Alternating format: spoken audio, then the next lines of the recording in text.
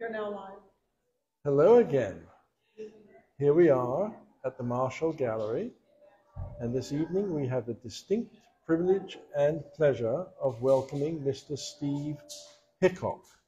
So Steve, you can see it's written all over his face, is a descendant of none other than Wild Bill. So I'm now going to switch into Steve's native language so that he can understand me a little better. So, Steve, why don't you just tell us a little bit about this here Wild West? Well, I left my cowboy hat and my guns home. Oh, tonight. Shoot. No pun intended. So, That's funny. Steve, as you can see, is a master of modern classicism. He's wonderful. I'm standing right in the way of his masterpiece here. He's just adding the final touch, which is this gorgeous red that brings this piece to life. And he's a master of abstract art, but it's kind of cubist and abstract and all things in one. And he also happens to be a splendid classical musician. So maybe later on this evening he will tickle the ivories a bit for us. Meanwhile, I'd like Steve himself to talk to us about his raison d'être. Can you do that? Yes. Steve, the floor is yours. I started this series, Peter, in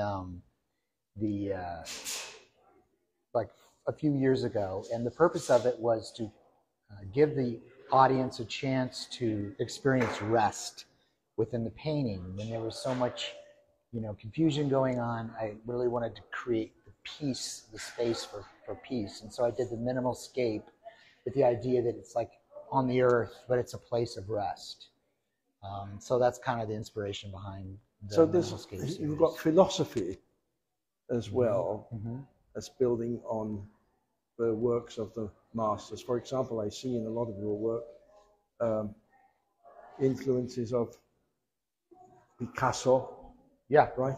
Absolutely. And I see the Bauhaus and other influences like that. Can you tell us a little bit of that and how you got into that? Yes, well, I've always been a fan of Picasso. You nailed it, Peter. The series that this represents is called the Bloom Love series. And basically, the idea is that the most important thing to do in life is to love people and to give out.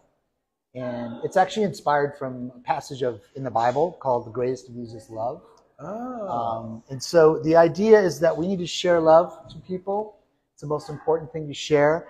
And the letters and the numbers in the paintings represent the words that need to be formed and said to people maybe you haven't expressed gratitude or love enough to. So that's sort of the inspiration behind the Bloom Love series. And there's some over here. And the same concept here with the numbers and the letters are really important. So you'll find them within my work. Sometimes it's subtle, sometimes it's just bold and direct. But yeah, it's been fun. I want to say something that's interesting about this gallery.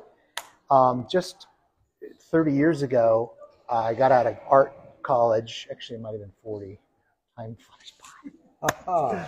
And I came down Main Street. I came down here Main Street, and there was a gallery called Suzanne Brown. Yes. And it was only 2 doors down from here. Very and so famous now, at my age, I'm coming back. I'm on the same street having a show at Peter's Marshall Gallery.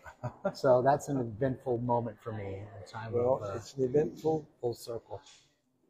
An eventful event for us to have the famous Steve Hickok with us. And we love your work, and we know that the public are going to respond to it very, very well. Yes. Thank you, sir. Appreciate it.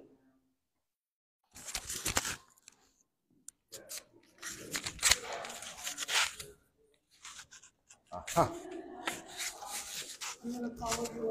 You're going to follow? Yes, but Douglas is not quite ready.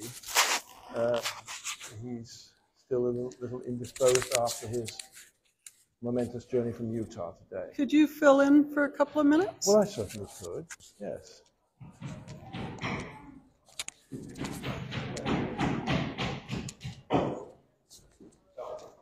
So Douglas Aagard is another phenomenon.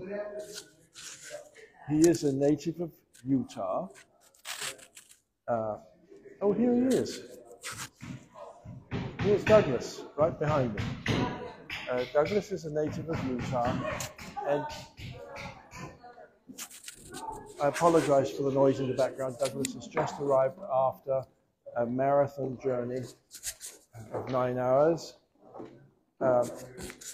Here, let me get the set up. Oh, very good. Hold up, just a minute. Thank you. There's Douglas. Utah is a remarkable state. It has desert southwest. It has lush pasture lands. It has gorgeous mountain vistas.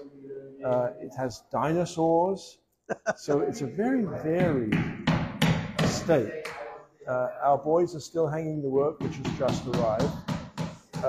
But Douglas captures the color and the beauty of this unique Western landscape so beautifully. And I want Douglas to talk about his own work a little bit. This is our Douglas Aagard. Sure. What would you like to know? Everything. Okay. So tell us about your background in art, why you are inspired by the Utah landscape, and how you are able to capture it so well. Well, I think part of that is because as a child, when I grew up, I was always looking at things, noticing things, seeing how light played on things, and the light where I live in Utah can be pretty amazing, and I have a background with the farmland because my grandfather was a rancher, but he also ranched in the mountains, and so I'm very fond of the aspen trees because we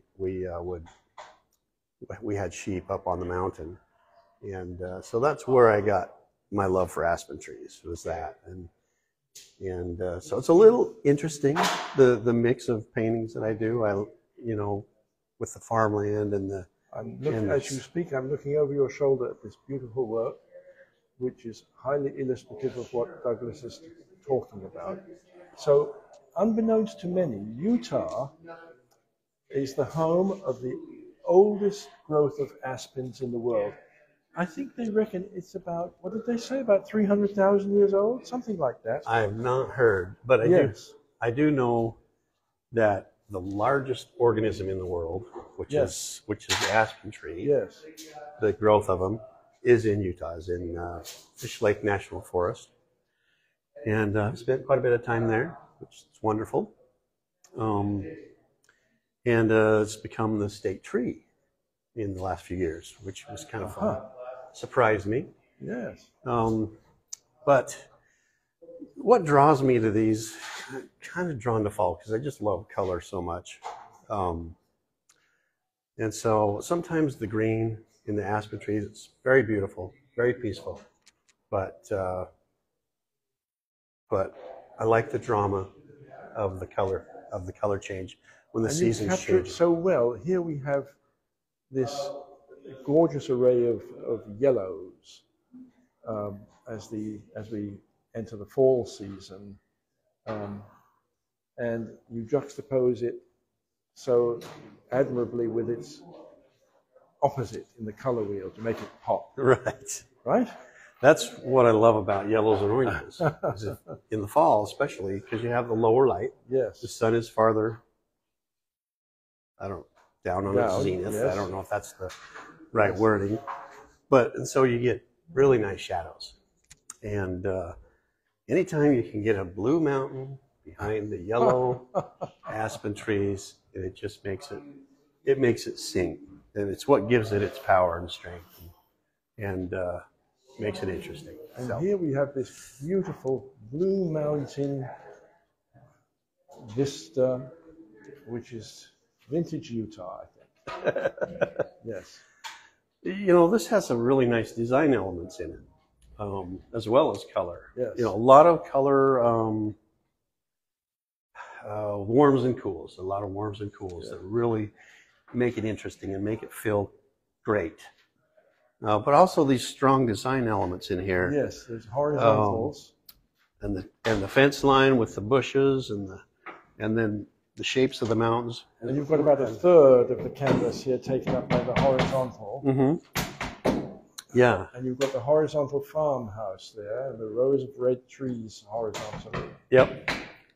So it really has a strong design element to it. Yes. It makes it, not only the colors are appealing and pleasing, but the design is really interesting and can really pull you in, as well as just the color and how it was painted. So, and what would you like me to go? So tell us a little bit about your technique. When I look at this work, I don't see broad brush strokes. I see attention to detail, but it's somewhat abstracted. Yeah. Tell us a little bit about that. Well, a lot of it depends on the painting. Some paintings call for a little more painterly, broad, bold strokes. Some of them, they require a little tighter handling. So if you look really close, you can really see the texture from the palette knife coming through in there. And it's appealing as a close-up.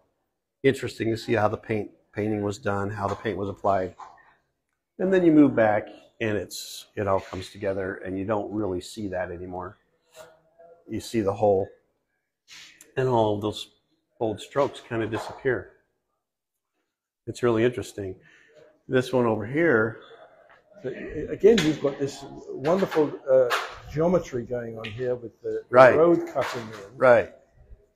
Right. And, you know, I think personally that if you have a good composition, that's 75% of the battle, you know? And so as an artist, you're looking for great compositions. Because the color and those kind of things, those really draw me in, but the composition is kind of key. And again, we have the yellow and the violet and the electric blue. Yes, the blue and the orange. Thank you. Yes. You know, lost in my color wheel. Yeah, it's all right. It's all right. I'm an artist and I forget my colors names sometimes too. So yeah, isn't that just awesome? Yes. How you can, you know, just really pulls that tree absolutely. out. You know, I may have pushed the colors a little bit on the blue, but sometimes in the fall you really get something close to that. And you get a little moisture in the air from the cool, and it can really do that. It's not a photograph. You have artistic license, Douglas. Right, exactly. Yes. And if you look in close to this one, some of the strokes are a little more bold up in the tree. You know, taken and just kind of pushed it across there and let it be a little bit more painterly. And it reads very well when you step back. And how we have this vertical influence of the tree, the grasses, the fence posts, and so on, with just an occasional deviation for interest. Yeah, it's quite remarkable. And then you've got your green and your red juxtaposed here. I love to get a little bit of red. These angles. It's a geometric wonder. Yeah, it's a fantastic composition. And a nice little interest here with some animals in the distance. I almost missed those. It brings it kind of down to earth a little bit. Let's swing around here to this. This is most unusual for you. Now, yeah, this is very different for me. Well, I wanted to say that this is the Great Salt Lake, but since the Great Salt Lake has no more water in it, it can't be. What is it? This is actually Utah Lake, and I live close to the south end, and so this is where this is. Looking kind of northwest a little bit. I believe this is Ochre Mountains here. Anyway, it's a winter painting. I don't do a lot of winter paintings, but there's some really nice color going on in there, even though it's a winter scene. And I love doing these. I call these Western skies. But I just love them. I love the gradation from the deep blues to yellows and soft greens. And so when I first came to this country, well, you can't really guess that I'm from long ago and far away, can you? No, but I am. When I first came to this country, there was something different about it, and I couldn't put my finger on it until I'd been driving around for about 5 weeks in the West, and it suddenly dawned on me that the sky was big. We don't have that, isn't it weird? We don't have that in Europe, where I'm from. The sky isn't big, but in this country, the sky is immense. Yeah. And I've always been impressed with that. And then later on, I discovered that they talk about big sky country. Yeah. You know. Yeah. And so that's what I see here. And right. Douglas talking about this magnificent sky. It's gorgeous. Right. Yeah. And that's why I like this, because it gives you the feel of wide open and distant mountains with the sun just kind of starting to hit on them. There's a mountain here, giving this all shadow. So, and then this, I decided to break it up a little bit with a branch in there, which I like. I think it's a nice design element. Yes, absolutely. Most of these ones I do, I just leave the sky on its own, and they're pretty popular. Very necessary element. Yeah. And now we transition to this fabulous piece. Okay, this is just kind of like a celebration of color, if you would. And I run across these canyon maples, is what they're called. Early part of fall, September, mid to late September, they start changing color before anything else. They're lower elevation than the aspens. They go up to, they start about, I don't know, 6,000 feet, and then all the way up to 10,000 feet, but mostly down 8 to 6 to 8,000. And in the fall, they changed into these amazing reds. And when you get that crisp, cool light coming in behind here, it's kind of backlit, and then the shadow on the mountain behind there, you can really get some dramatic stuff. And those trees, it's like they have a switch inside them. They're so amazing. You walk past them and you feel happy. You just feel vibrant. Now Douglas is hitting the nail on the head, because as lovely as this is as a portrayal of the natural wonders of Douglas's world in Utah, the reality is that all art is about how we feel. It's how it makes us feel. And very often we get folks in here who will say, well, I like that, and I like that. I don't like that so much. I like that. And it resonates. Right. Art resonates with something inside us. Yes. And Douglas's work certainly does that. It makes us feel at home. It makes us feel comfortable in our world, and that all is well in our world. Thank you. I appreciate that. That means a lot to me, because that's one of the things that I really strive for in my paintings, is to give you the feeling that you're there. I don't care so much about the technical, everything right. I just want you to be able to feel like you're there. So thank you. Yes. Appreciate it. Good job, Douglas. Thank you. Thank you very much, everyone.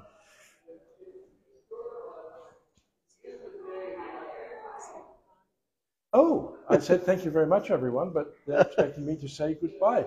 I can say au revoir, auf Wiedersehen, our feet are the same, all those things. Thank you, Peter. You're most welcome. Thank you. Thank you. Thank you very much. Appreciate you enjoying or watching this little ditty, and I hope you enjoy it. Fabulous. It's absolutely